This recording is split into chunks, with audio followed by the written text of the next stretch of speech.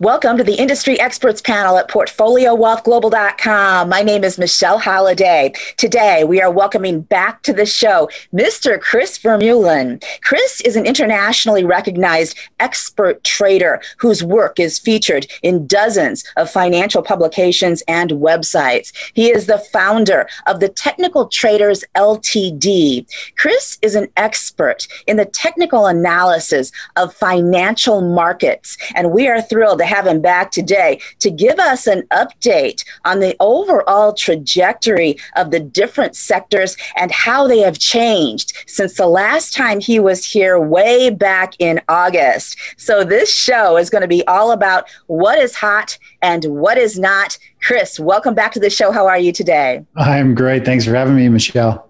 We are thrilled to have you here. This is going to be an incredibly interesting show because August seems like it was years ago now, doesn't it? Everything is changing so fast. I really want to cover everything, Chris. All the big sectors, including precious metals, cryptocurrencies, real estate, the stock market, and of course, cash.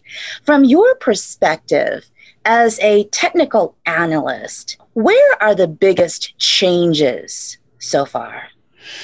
Well, we've definitely seen a big rotation in terms of what sectors, were leading last year to what sectors are leading this year. And we're still kind of up in arms as to which sectors are going to be the next big leaders to take us forward. So if we look at what was last year, it was clean energy, solar, technology, biotech. We really saw those sectors doing exceptionally well.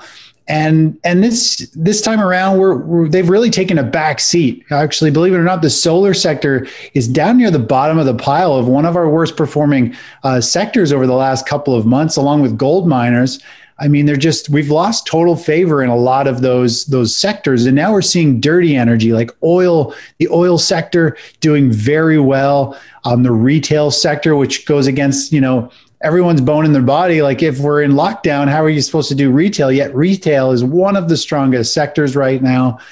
So there's a big rotation. We're going from all tech and retail is going out the window last year to complete opposite now. So it's pretty interesting, tech to retail and from clean energy to dirty energy. So it's just money sloshing back and forth in this market, trying to figure out where things are going. Now, last year, I think it's pretty obvious. We saw the lockdown. People naturally went into technology as the safe haven play. But now that we see vaccine and we start to see the rollout, people are realizing it's not the end of the world. The economic cycle is going to, it's going to unfold and do better. So people are looking into energy and back into retail. People are dying to go shopping. And so, it's coming back. Everything goes in and out of favor. It's just trying to catch them at the right time, right? So. You mentioned something that's very interesting. Everybody's talking about how e-commerce is going to take off, and I completely agree, obviously. But people have been in lockdown so long. I'm just going to talk on a personal note. I am dying to go out to the malls and go shopping, physically shopping, looking, because I'm going to tell you something. A lot of people window shop. And they love getting out in the communities and they love to try on clothes, whether they try, whether they buy it or not. They just want to try it on. They want to look, they want to see. So as much as e-commerce, everybody's talking about everything is going that direction and the malls are absolutely dying. What do you see in the future of this? I could be completely wrong. Maybe I just have, I've been locked down for too long, but what's your perspective on that? I think you're right. I think we saw a pretty good bump in retail sales this summer when things kind of let off a little bit. Everyone, I think, is dying to go shopping. I don't like to shop. I'm not a shopper. My wife has to drag me out. But I would love to go shopping, go to some stores that I want to go to and just cruise around. I mean, it's spring, so it's like fishing season, boating season, hiking, and all that stuff. So I mean, I'd love to go shopping. So it's going to be, I think there's going to be a good surge, again, in retail. People are dying to get out there. So I think you're spot on. I mean, a lot of people are just itching to get out there. Now, over the winter, my wife did all my shopping for me online, buying clothes, and it's a nightmare. I mean, the amount of shirts and suits and pants that go back and forth, and you send one back and you get a new one. You're like, ooh, I like the other size better. And then it's got to go back again. So I mean, this whole clothing shopping online is painful. That leads me into real estate. It's very interesting in terms of commercial real estate because right now everybody's, sort of trying to get rid of it. Oh, it's fallen out of favor. But I honestly think within the next 3 to 5 years, if we ever get out of this, Yeah. there's going to be a surge in that sector. So let's turn to real estate. What do you foresee, not just in the commercial sector, but also in the local home sector? Where is that going? Yeah, I mean, we're obviously in a massive, we're in a bubble. I mean, you look at where I am, I'm just north of Toronto. Toronto's jumped another 20%. It went up like 50% in the last year. I mean, the retail real estate, like homeowners have just gone through the roof. Commercial, obviously, everyone was panicking, but I think people are realizing it's not the end of the world. Chris, let's turn to precious metals real quick. We have had a wild ride over the past couple of months. So talk to us about precious metals, the sector itself, and what about these new bull runs? And also, which do you prefer? Do you like silver or gold? Right. Yeah. I like them both for different reasons. So the precious metals sector is in a bull market. Gold's been in a bull market since 2019. Silver started one last year. Platinum started one, you could argue December or January this year. So those three metals are doing really well. They're just in the infancy stage. I think there's lots of upside potential over the next 2 or 3 years. Gold has got very nice looking chart patterns. I like gold. It's kind of the global kind of hedge against when people get nervous, they kind of start to buy gold. And of course, it's a little slower moving than silver, obviously. So gold's kind of got this nice, big, stable platform. It's got, I don't know how to say it, like real investors, like global people who buy it and keep it forever. And then you've got silver's a lot more speculative. People move in and out very quickly. There's obviously a lot of silver stackers. I'm one of them. I love silver because there's lots of upside potential. But gold's kind of the big, slow moving one that I rely on more to hold its value. Silver, I think, could lose a lot of value very quickly. And it's not something I would want to store as much in. I like a nice mix. When you look at the gold mining stocks and gold in general, we've seen they've been trading lower for like a year. They just are out of favor, continuing to pull back. When you step back though, and you look at the big long-term chart, is very bullish pattern. Looking forward, 6, 8, 12 months from now, we should see gold and miners through the roof. They should be probably hitting new highs and really taking off. So I'm really excited about precious metals. They're in like a 10, 15, maybe a 20-year bull market for commodities. I think we're going to see a big full swing, similar to what we saw back in 2002, 2004, when gold and miners put in a major bottom. We're seeing the same type of cycle where everyone is piled into real estate right now. They all want equities, stocks, and commodities are the lowest valued they've been in like 80 or 100 years. And so we're back down at that extreme level. Eventually, just like everyone piled into tech and dropped retail, now we're seeing the opposite, where everybody's going into retail and dropping tech. I think we're going to see the same thing when it comes to precious metals. We're going to see everyone pile into precious metals because I think there's going to be more financial instability going forward. Eventually, all this has got to catch up. The stimulus plans, the printing, we don't know when, but the more they do it, the bigger the potential problem. And it's just a matter of time before everyone starts to move kind of maybe a little bit out of real estate, a little bit out of equities, and they start to buy gold because they're going to start to worry about currencies more. But I think that's a long-term play. I think this is going to unfold over 2, 3 years or more. So gold's got a long ways ahead of it, I think, to the upside. It's not going to be right away. I think it's going to be a multi-year rally. It's not going to be explosive, but it should be like kind of nice and steady, just chugging away as that kind of hedge against, the currencies and devaluation and all those things. So I really like metals. I think there's a lot of upside. Just it's just a time. You got to let it mature.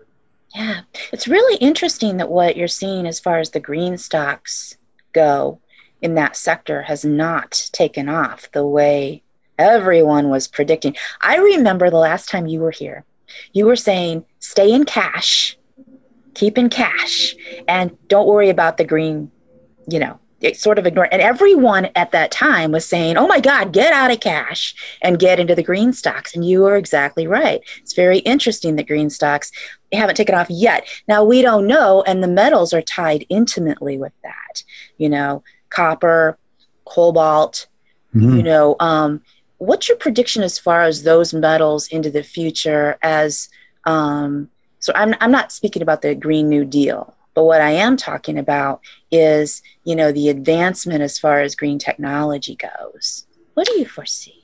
Yeah, well, there's going to, obviously, as we go more green, it requires different materials we're looking at electricity. So you need stuff that's very conductive, silver, gold, copper, all those things, right? So as we continue to go more green, we're going to need more and more of these metals. And solar is pretty big into, obviously, silver. The solar market is still continuing to expand. So I think there's going to be lots of demand. I think we're finally having this big shift. I think COVID really sparked a lot of people to look at the world in a bit different way and their lifestyle, realizing, health is number one, because as soon as you think you're going to die, really money doesn't matter anymore. Who cares how much you've got or how little you've got? It's all about survival, right? And after people got over that, they realized, you know what, it'd be nice to make this world safer, cleaner, better.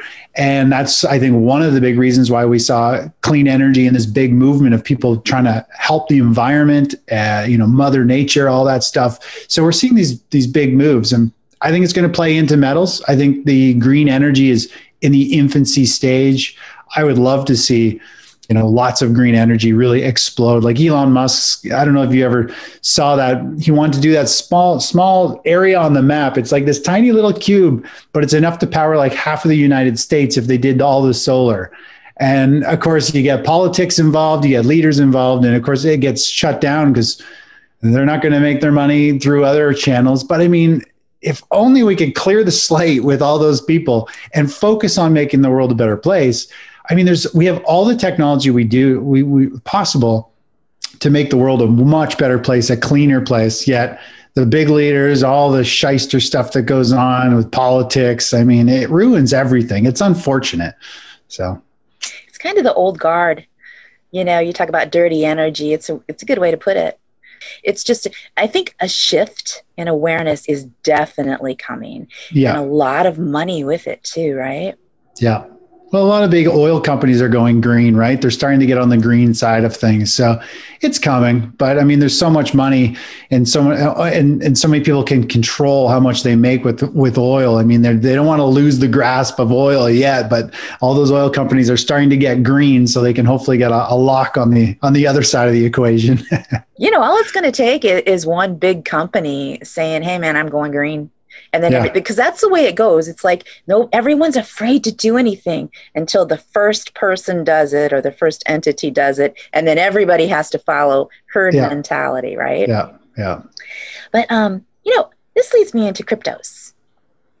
Are you a fan? What are your thoughts on cryptos? Because we've got like really big, diverse opinions. It's going to go to $1 million. Yeah. It's going to disappear tomorrow because the central banks are going to shut it all down. Yeah. What do you see as far as the big picture goes, Chris? I'm really in no man's land when it comes to cryptos. One of my good friends, he helps start one. He helps kind of manage one. I mean, there's hundreds of them. There's probably thousands now. I mean, the list goes on and on. I own some Bitcoin. That is it. Not a whole lot. I don't know. I follow it. It looks like it's ready to run to about 72,000 right now. It's got a very bullish chart pattern. It's in a bubble phase. I mean, you can't fight it. Does it go to 72? Does it go to 100,000? I mean, it's all possible. The chart's super strong and everybody's talking about it and piling in. So I'm not a huge fan of it. I find it's way too volatile to want to throw your money in it and keep a store of value. It's definitely, to me, it's a very big gamble. It's kind of like a lotto ticket in a way, right? I'm sure you can make a lot, but it's when you lose 20, 30 or 50% or more, if it drops, I mean, it's hard to make 20 or 30 or 50% back of your money, right? So I don't like stuff that's that volatile. I don't mind tinkering with it and playing a little bit, but it's not my thing. I think there's going to be rules and regulations, and there's accounts being hacked, and you lose your code, you can't get your money back. It seems it seems like I've got, hundreds of passwords and logins for sites. Do I really need to try and remember one more long string key to to try and get my money back? I don't care about losing emails or access to a service, but I don't need any more levels to find it harder to get your money back. Yeah, it's a thing, you know what I mean? To make it more, it's like they sit around and make it, they need, 5 different verification levels, and then, it needs a string of 33, and then you have, you know what I mean? And then we need to ding your phone, and then, it's just craziness. Yeah, it's a little complex, I think. I think seniors probably really will just, I find it a struggle. So yeah. I haven't put a lot of effort into it though. So that's half the reason. If you're passionate about it, it's no problem. You figure it out. But I'm not passionate about cryptos. That's not where I like to trade. It's not where I like to, try and make my money. So I don't know it because I just don't focus on it. Okay. Now that we've spent the first half of our interview just chatting, I want to get down to the nitty gritty. You are a professional analyst and you carry portfolios. And I want to know what is hot, what is not, where you're going, what is the optimum portfolio right now? That is a loaded question. Now, that question will vary dramatically depending on the individual, the country you're in, your age, how much money you have. So we could break it down into a couple different ways. So if you want to go minimalistic, like the KISS, keep it simple strategy type thing, there's a time when to be long stocks, and there's a time when you don't want to be in the stock market. So I've got a strategy that just trades 2 ETFs. It's either you're long the SP 500 or you're long the NASDAQ when all the technicals are in favor and the stock market is going up and showing signs of continued growth. So you just go into one ETF, you buy the index, and that would be like 100% of your portfolio. And then when the market starts to become unfavorable, we start to see certain sectors breaking down. We see other sectors starting to lead, like potentially gold, utilities, bonds. Then you want to start to step back and potentially exit the stock market and move to cash. Or if bonds are performing and acting as a true safe haven, which they don't always do, but if they are a safe haven, then you move into like a TLT, 100% into the bond market, and you just ride bonds until the uncertainty starts to brew and you see bonds move higher, and eventually we hit targets, and then eventually we'll move back to cash until the stock market becomes favorable. So you're just moving into the stock market and then into bonds potentially, and then back into cash, and then you wait for the cycle to repeat. And there's usually 6, 7 of these trades every year, and it's pretty straightforward. You're just going on these 30 to 60 day cycles, and you ride it that way. Now, another strategy that we trade is called the band trading strategy, the best asset now. And that uses relative strength. We look for the market leading sectors. And when the stock market's got a new buy signal, we look for what are the top 3 sectors moving in the market, which ones are showing all the characteristics of being a new leader or continuing to be the current leader. And so we move into those and we trade those actively, constantly looking for like a 7%, a 15%, 20% target. And we just slowly scale out of those until we eventually move back to cash, because we found the stock market goes in these wave-like cycles, and the average cycle is about 39 trading days. And usually we hit our targets and then we move to cash because the market starts to give us these mixed signals saying, hey, things are getting unstable. We're seeing other sectors, defensive sectors, starting to outperform the stock market, which means big money is rotating out of the stock market, out of the leaders. They're trying to get protective. And when we see the big money doing that, that's definitely our sign to, hey, we got to ride their coattails. Let's finish trimming profits here, move to cash. We'll wait for the new big wave of money. So that's the band trading strategy. And right now we're looking at, like the oil sector, retail is really good. So those are kind of like the leading sectors. Technology is actually coming back up on the list in the last couple of days. So there's some interesting plays going on. Real estate is starting to do well. So those are kind of the ways to look at the market. Depends on how active you want to be.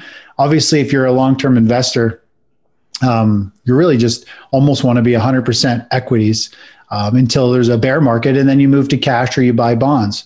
And you do the same strategy. It's really the same strategy, just broken into different time frames and different investment vehicles. Do you do ETFs long term? Do you do kind of the shorter rotation, or do you go into just the hot sectors when the stock market's favorable and then move to cash when it's not? So we kind of do a mix of all those. The ideal portfolio would be all of them blended together, a portion of your portfolio broken into each strategy. There's kind of 3 different time frames. So as one's not doing so well, the other one's probably doing really well. And so they kind of are countering each other, right? So that's kind of the ideal strategy from a really high level. You know, this is the reason I love to bring you on this show, Chris, because you are such a solid trader. You're so, risk adverse, as they say. And I love that, because right now they're risking their money on things so fast, and then they lose it, and then they go into something, and then they lose it. And it's so volatile right now. Mm-hmm. And you have a strategy that you've used for so long. And a lot of it, I'm going to go back, is a lot about cash. You're such a contrarian, so many people say, don't hold cash because of the printing scenario. I want you to talk to us about your strategy in terms of cash.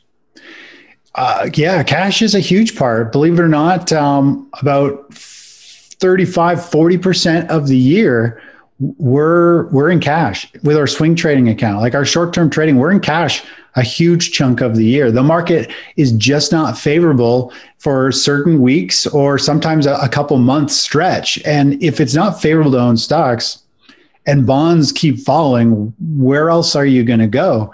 And there's no point in owning something that's losing value. To me, riding that roller coaster is an absolute waste of time. So I love cash. Cash is like the best thing, because you just cash out and you go, this market's not favorable. And I can tell by our indicators that we've got at least 5 days before things are going to become bullish, or we're so far away, like the crash last year.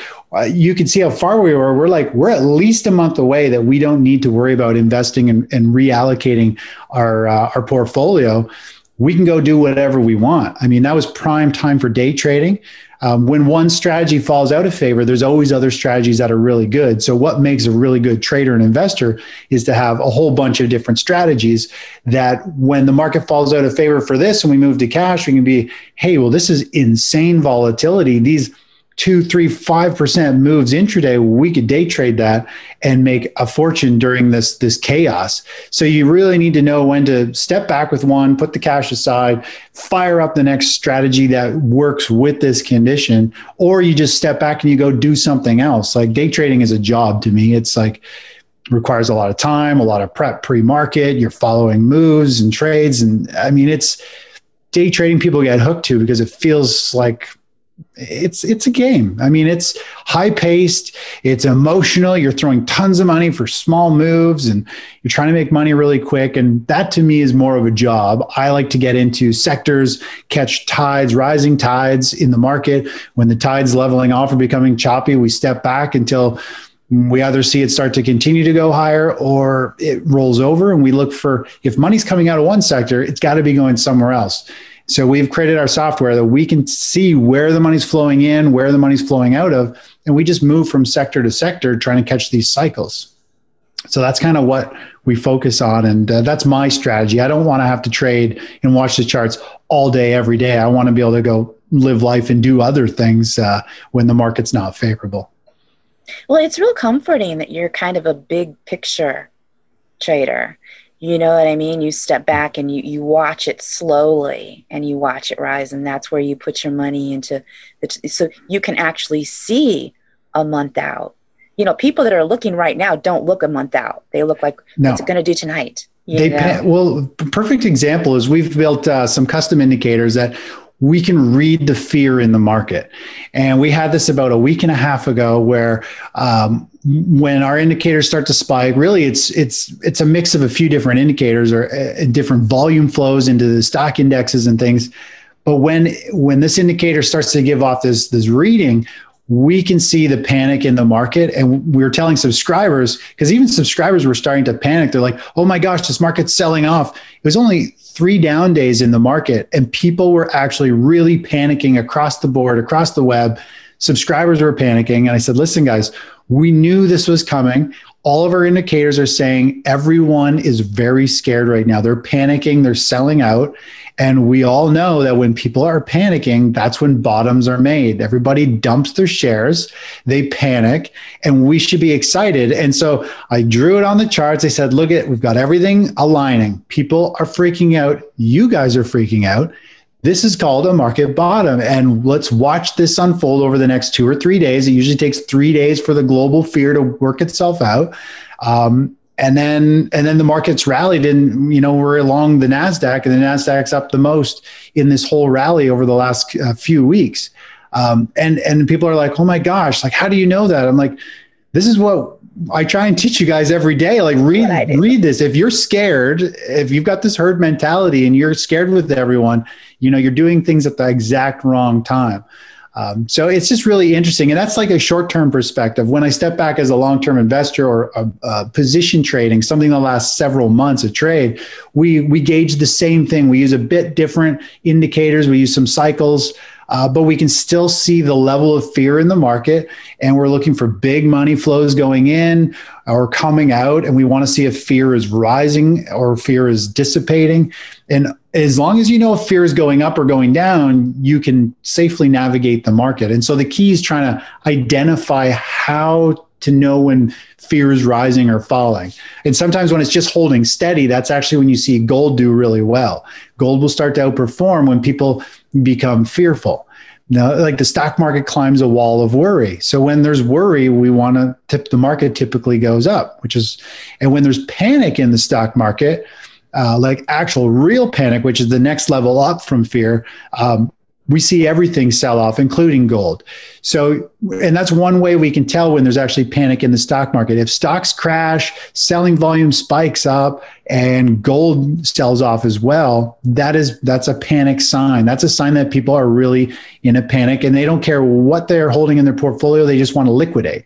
And so when they want to liquidate everything, that's a really good sign that we're going to have a standout low on the chart. We'll look back months from now going, man, if I would have just bought when everybody freaked out and when I got scared, we would have made a fortune. And so that's what I try and groom our members, and we show it on the charts, and we're like, this is what we want. When people are scared, you should be excited. Like, this is. I tell you, it's so interesting, Chris. It's so interesting to hear your philosophy and your strategies, because they're not just based upon the economic numbers that you're looking at. They're based upon the emotions of what's happening with people that's going to drive those numbers. And you're not a day trader, but yet it's an extremely, it's a very interesting sort of a psychological scan of society. As you trade. It is. Yeah. You get a read on how people are thinking and feeling, right? And where they want to put their money. And it's pretty interesting. I mean, I've really focused my trading strategy. I've groomed it over the years to fit the lifestyle that I want. I hired a guy once. I flew to Texas. He ripped my life apart for a month, him and his team. And I say, this is the lifestyle I want. I want to work this many hours. I love trading. I want to help people. I have a knack with kind of explaining the markets, and I really enjoy it. And I do it every day for members.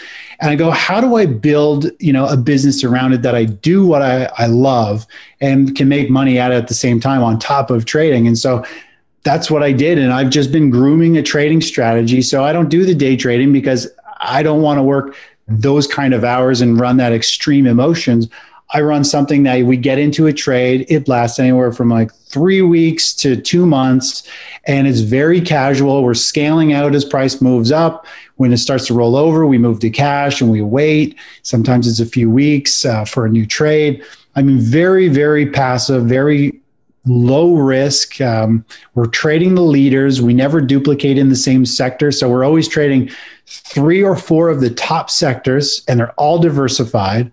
And so it doesn't really matter what the market does. One of those is most likely going to take off and skyrocket in value. If not, all of them will. And so it's really exciting, the strategy, because it's very passive. I mean, we go 4 months of the year that we're in cash. And I mean, what's really cool is one of the worst times for trading that I've found is actually in June, which is like prime summer here for in the Bay. So, I mean, we don't need to do a lot of activity in the summer and you can have a lot of fun and you won't skip beat, right? It's all about lifestyle and trying to reduce risk and stress. And I mean, stress is what makes people make bad decisions. They overbet too much money. They worry, they panic out, or they buy it too late because they have fear of missing out. If you don't know how to read the charts, you can't read what the other people are thinking and doing. You're one of them, really. You're just on the ride, the roller coaster ride, and you need to really be able to step back and just look at the charts from a very kind of technical perspective and say, okay, this is in an uptrend. It's had a nice pause and pullback. The charts look really strong from a technical standpoint. We've got panic selling, and this is a prime time. The odds are the market's going to go higher. Trends are more likely to continue than they are to reverse. And so we've got a bunch of little things that show us, this is when we should be getting in, and you get in and it miraculously rallies again. It's just the kind of the way the markets work, but you have to have that mindset, right? People want to be aggressive. They want to trade momentum stocks. They want to be active. They need to trade. And my whole philosophy is I want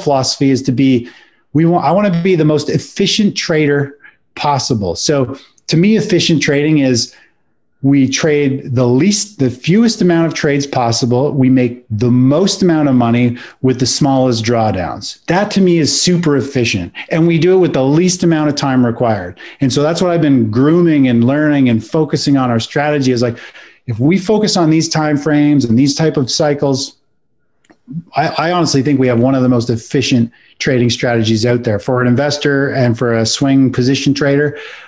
It's the least amount of work, the fewest amount of trades, and we're not only beating the SP 500, but we're crushing the NASDAQ, which is up dramatically over the SP 500. So people, I have people who subscribe and they're like, "This is not active enough for me," and they go on and on. I'm like, you don't get it. You need to step back. It's not about trading more. It's about trading more efficiently, right? And if I could just get that through to people's minds, but people need to be active. They need to trade fast moving stuff that pops and drops every day. And I can't cater to that mindset, right? It drives me up the wall. They need the stress and the worry. They need it. What if that? And what if this? And what if that? Oh, I've got to move now. Oh, you know what I mean? That kind of thing. It's like, to me, I can't take that in real life, let alone in It's not, you go nowhere with it. I mean, you could trade. I know people who have been trading for 15, 20 plus years, and they still have the same account size. They make a bunch of money at one time and then they lose a bunch of it again.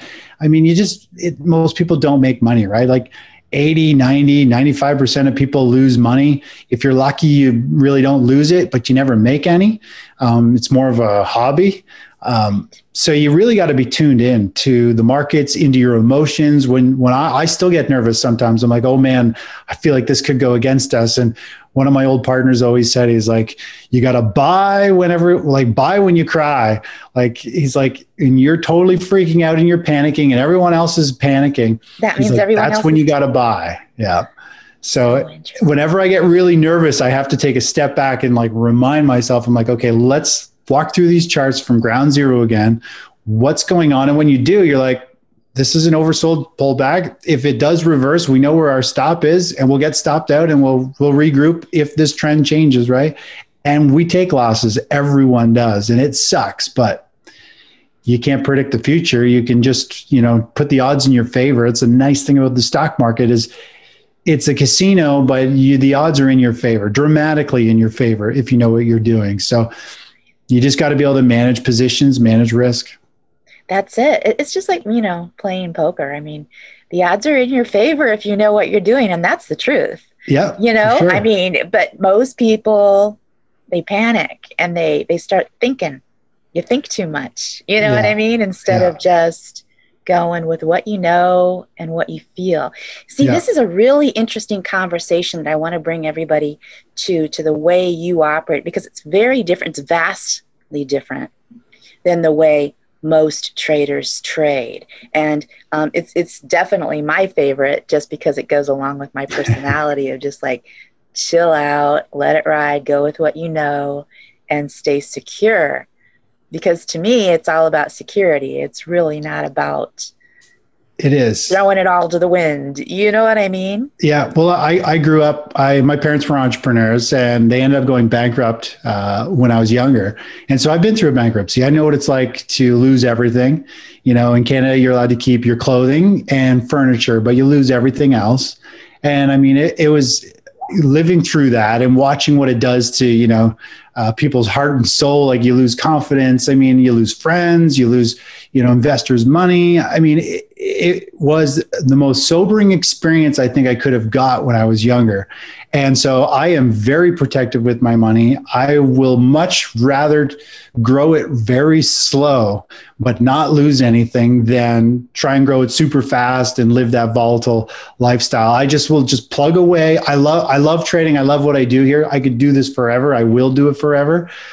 So I'm not about trying to make a ton of money this year and double or tripling my account. That'd be amazing, but it's likely not going to happen unless you risk, everything you've got and push it all in on something. And so I just want to just chug away, make money, let it keep going up and up and up. And I mean, that to me that's what I like. I like stability. I like consistent, and I don't want stress and worrying about losing, a lot of money ever. So right, me neither. And I want to reiterate for everyone, you've beat the NASDAQ by a major. I mean, he beats everybody, right? Talk about your stats real quick before we go. Where do you? Sure. Well, our band trading strategy it focuses on the three best sectors, and we win about 75% of our trades, and the average trades around 39 days. That's kind of like the cycle that this strategy, this time frame seems to play on. And we scale out of trades. It's all about managing positions. So if you can identify the trend and you can find a good entry point on a new trend starting, then you've really got some big benefits. And because we're playing individual sectors, we're not playing the big 11 sectors like financials, technology, utilities. We're usually playing these subsectors. For example, if you take the energy sector and you look at it as like a box, all the energy groups are in that one big sector like XLE. But if you were to break it apart, there's like, 40 different energy sectors within the energy sector. So we're playing these smaller little ETFs that are on a different sector, like clean energy is one, solar is one. And those move obviously very quickly. So we can get into these really powerful baskets of stocks where money's flowing and ride these up. And usually we're looking for 7, 15, and 20% profit targets.